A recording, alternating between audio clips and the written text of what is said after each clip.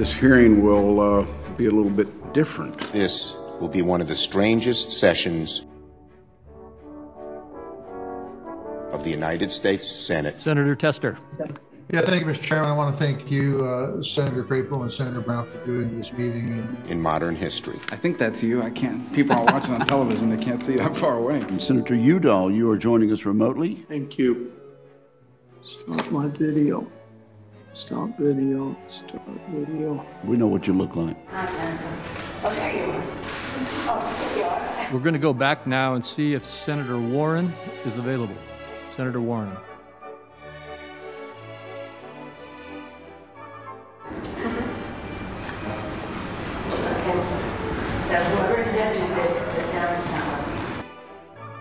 So we're in the middle of a public health pandemic. We're safer from death if we're not born, right? Is this thing working now?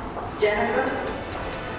Hi, Speaker. Can you hear me? Justice Sotomayor?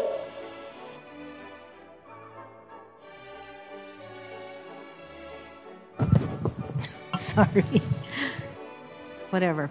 I think you can hear me. Justice Sotomayor? I'm sorry, Chief. As my lapel button indicates, we still like Ike. And what the FCC has said is that when the subject matter of the call ranges to the topics, then the call is transformed. China's military aspirations as part of the committee's work.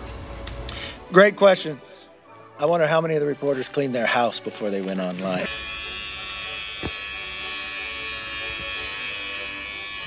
It looks very clean. It's very nice. Some might wonder why my face looks a little hairy. The Procter & Gamble company has converted some of their perfume-making factory to making hand sanitizer.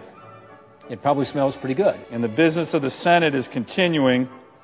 So does our Alaskan of the Week. One of my favorite times of the week. I think the presiding officer likes it a lot, too.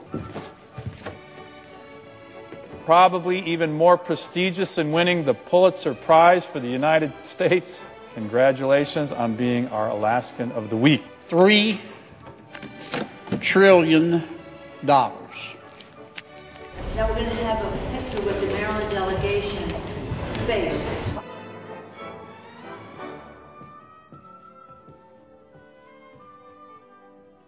That's 12 zeros. How are we doing? Let me get the middle. You guys live together, right? We can prepare our country for the day when we will finally, God willing, return to normal.